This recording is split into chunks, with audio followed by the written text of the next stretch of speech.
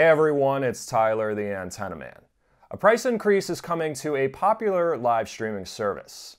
What's unfortunate is it was one of the lowest price streaming services to carry live sports channels and not require a person to pay for local channels, at least in most markets. The streaming service is Sling TV, and the price is going up by about $6, bringing the total monthly bill to about $46 in most markets and $51 in large markets where ABC, NBC, and Fox are carried.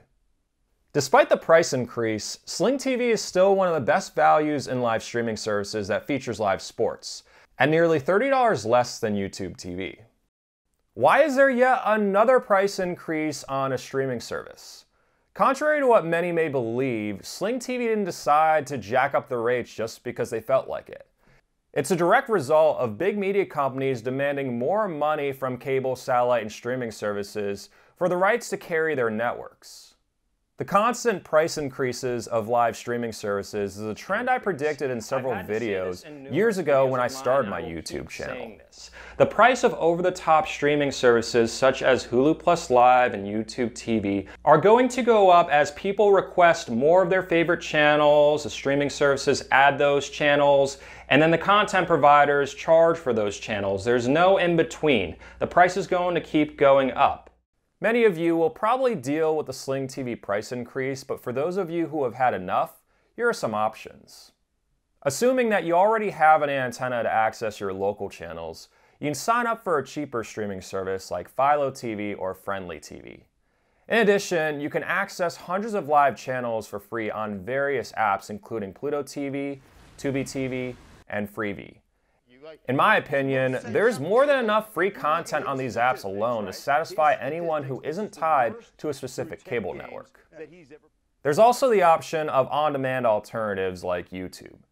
I barely watch live TV as it is beyond local news and the occasional live sporting event. Most of my viewing is from YouTube.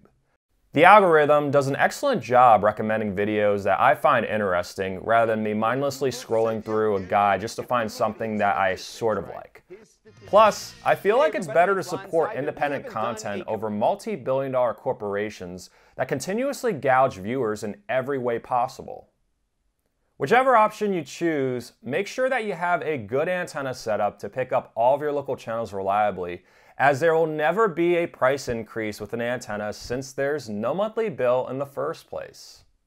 If you use an antenna and are not able to pick up all of your local channels reliably, you might need to adjust your antenna or upgrade it.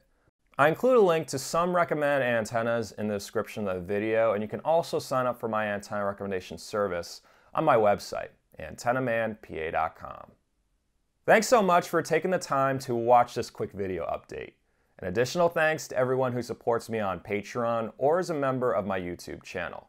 If my videos helped you cut the cord, or if you just think they're cool and would like to help support them while getting exclusive perks, visit patreon.com/antennaman. Click the join button in this video, and you can also click the thanks button.